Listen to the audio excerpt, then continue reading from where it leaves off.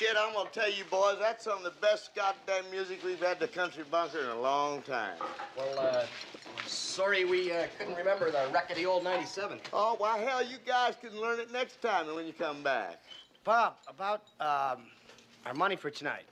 That's right. $200, and you boys drank $300 worth of beer. Well, like when we first came in, the bar lady never charged us for the first round, so like we figured, you know, beer was like complimentary for the band, you know. Oh, no.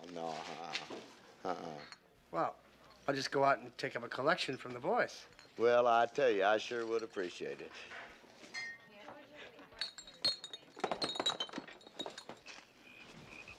I say this trip is nowhere, man. I say we gotta quit. What? Quit? Well, I wish you guys would make up your mind. Otherwise, I've got to call Mr. Ronzini at the Holiday Inn and get our old gig back. Back at the Armada room? Listen, they want us to pay for the beer we drank, so you guys better split. The next gig is gonna be dynamite. Huge. You'll see. I say we give the Blues Brothers just one more chance. Why not? If the shit fits, where? Scoot over, goddammit.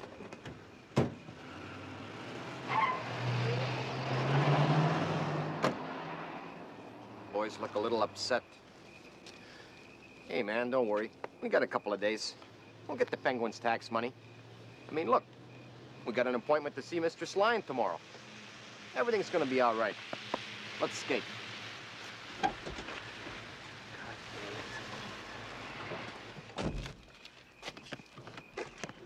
Excuse me, gentlemen, are you the good old boys? Yeah, that's right. I'm talking to McElroy, lead singer, driver of the Winnebago. Listen, I'd like to talk to you, son, but running very late. My name is Jacob Stein, the American Federation of Musicians Union, Local 200.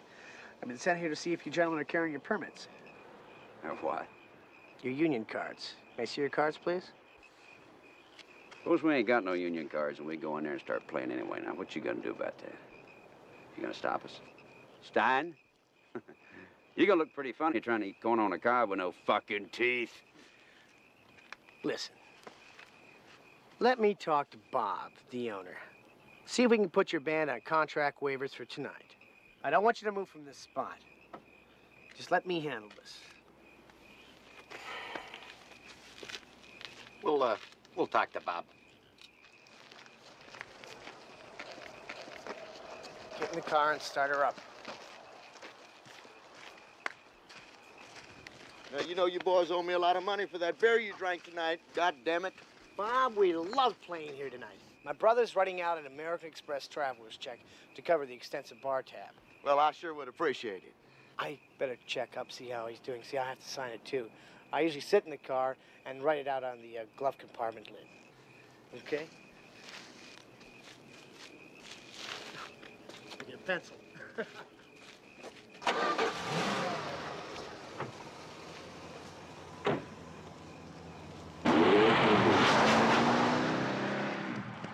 What them guys from the union?